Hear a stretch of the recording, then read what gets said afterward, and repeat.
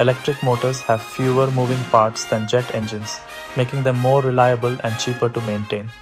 Electricity is also generally cheaper than jet fuel.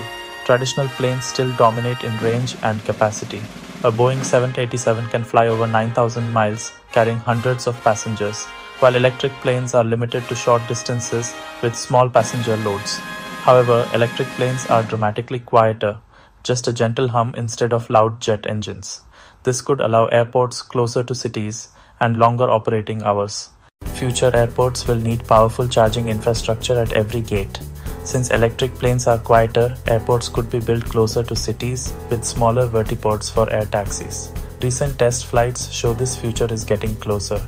In 2022, the Aviation Alice completed its first flight, and companies like Joby have conducted hundreds of VTOL test flights. Will electric planes shape the future? Absolutely, but gradually. They'll first revolutionize short-haul travel, connecting smaller cities with cleaner, more affordable flights.